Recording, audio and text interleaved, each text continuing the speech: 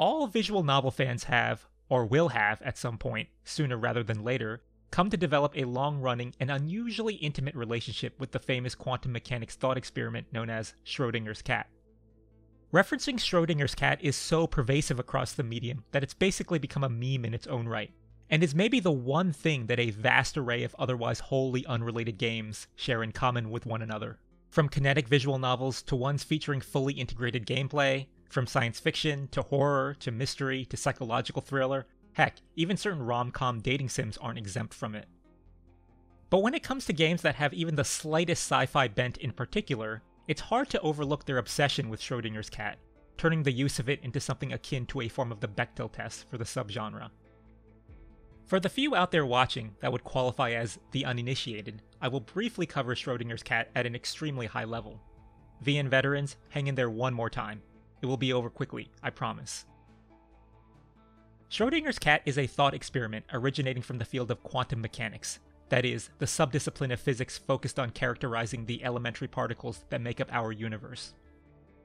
The thought exercise itself is rather straightforward. A cat is placed in a box with a 50% chance of survival after an hour has elapsed. Until the box is opened and an observer is able to note whether the cat is alive or dead, the argument is that the cat can be described as simultaneously alive and dead, which is starkly antithetical to how we, as human beings, perceive existence. Only once the box is opened does the cat's state formally shift to something more in line with our perception, into being either alive or dead. One of the primary takeaways of the thought experiment is highlighting the disparity between the reality we are acquainted with and the unintuitive nature of elementary particles. That is, the idea of defining their existence probabilistically is every bit as nonsensical and paradoxical as trying to postulate that a feline, hidden just barely out of view, could be accurately described as simultaneously alive and dead.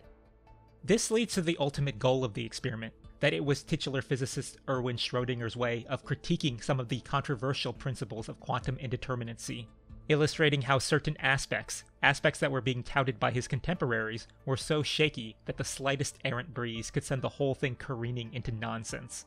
Nonsense that would not be so trivial to reconcile. In the context of visual novels, however, Schrodinger's cat is predominantly leveraged in its more colloquial pop science form. It's used to illustrate the concept of multiple parallel world lines, an instantaneous superimposed snapshot of all possible realities at the exact moment before they proceed to diverge into distinct and disparate futures.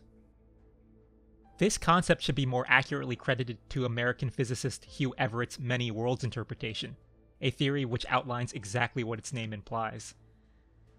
The many worlds interpretation is built on top of Schrodinger's cat, referencing the opening of the cat box to define the moment at which two separate, but equally valid timelines are generated, with each one corresponding to the cat's status at that particular moment. This, of course, synergizes quite nicely with the medium's hallmark of branching, multilinear storylines, where different actions and dialogue choices selected by the player, oftentimes the only means of interaction, are used to determine which of the various predetermined paths and routes the narrative will take. Obviously, this is a gameplay construct first and foremost, but it presents a unique challenge for anyone brave enough to attempt to devise a coherent and digestible in-universe explanation. For as many jaded eye rolls as VN veterans dole out at the mere mention of it, the fact of the matter is that Schrodinger's cat does in fact do a remarkably effective job of succinctly and intuitively baselining whatever in-universe explanation has been concocted for the existence of multiple potential world lines, regardless of where on the spectrum of vaguely scientific technobabble it falls. And trust me, there are certainly some instances where you'll quickly learn to not take it for granted, to appreciate that there is always this familiar and reliable bedrock to fall back on. Whether or not you agree with the argument that Schrodinger's cat has been overused, misused, abused, or horrendously maimed over the years, it's definitely here to stay, and so I'd like to take the chance to trawl through my personal favorite uses of Schrodinger's cat throughout all of the visual novels that I've played.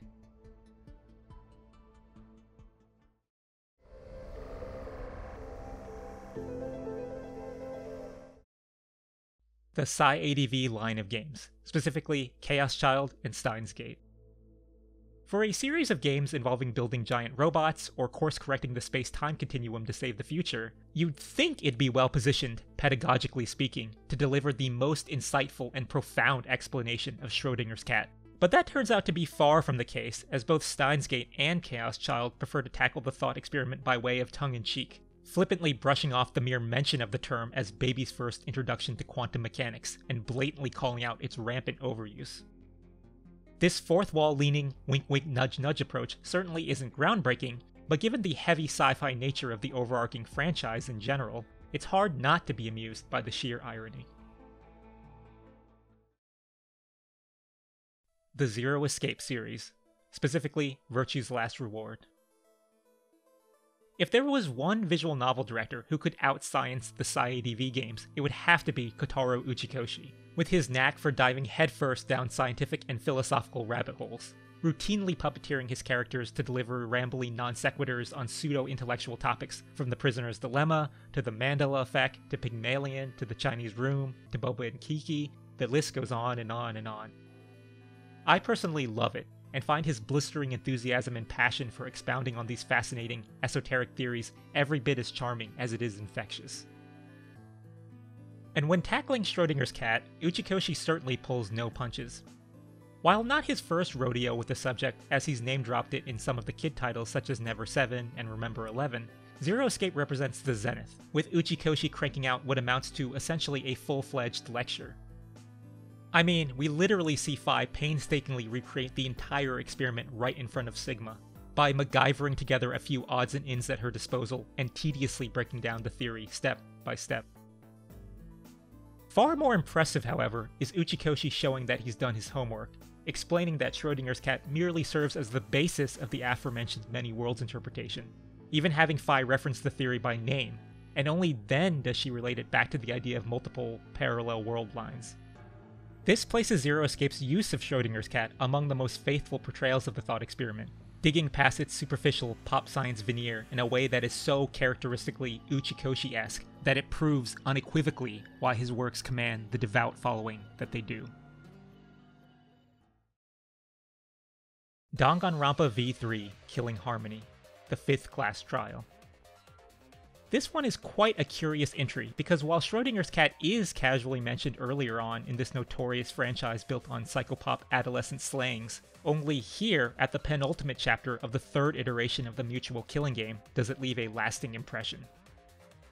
It's incredibly obvious that the experiment laid the conceptual foundation of this completely off-the-rails murder case, which is arguably director and scenario writer Kazutaka Kodaka's most fiendish puzzle of all time, a title which is only contested by the previous game's own Trial 5. The murder case in question takes place in a locked room wherein only 2 possible candidates have been confirmed to exist, Kaito Momota and Kokichi Oma.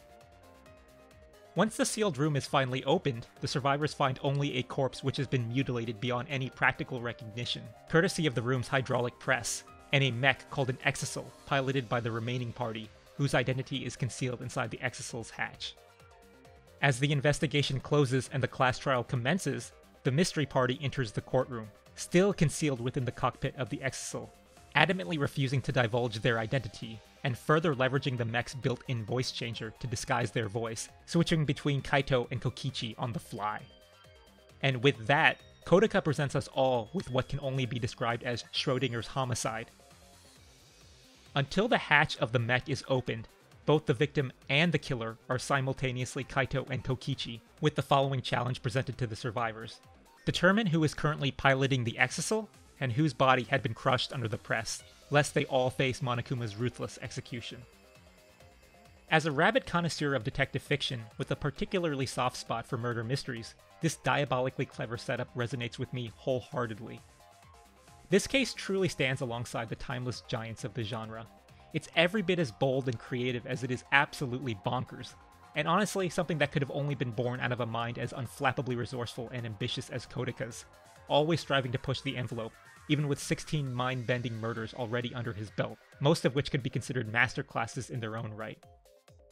Crucially, however, the question posed is not, is the cat alive or dead?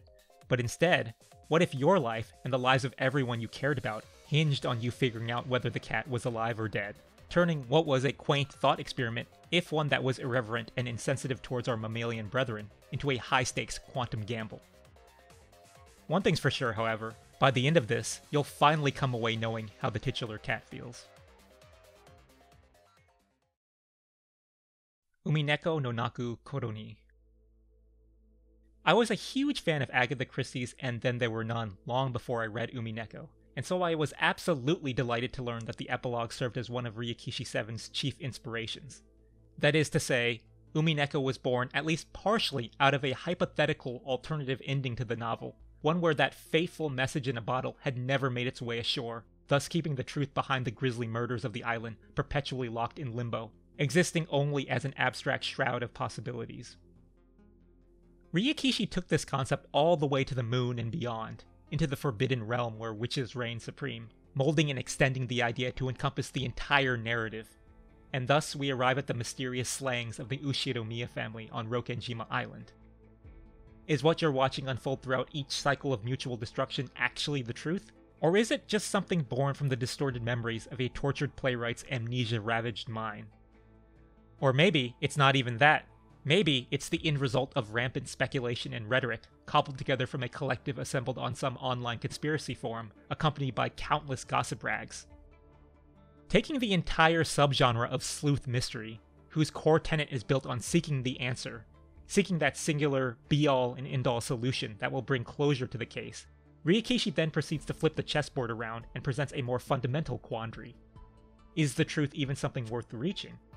Thereby relating the unveiling of the cat in Schrodinger's experiment to something akin to the opening of Pandora's box. It's a question that sits at the heart of tritagonist Angie Ushiromiya's existential journey, a journey which will remain incomplete until she faces her ultimate challenge, the challenge of deciding whether she and the rest of the world are ready for the truth that dwells within that fabled, forbidden cat box. So that does it for my personal favorite uses of Schrodinger's cat across all the visual novels I've encountered. But since this video was far from comprehensive, I'm curious as to what your thoughts are on the use of Schrodinger's cat across the medium, if there are any outstanding, memorable instances, whether they be good or bad. Be sure to leave a comment below, and as always, thanks for watching.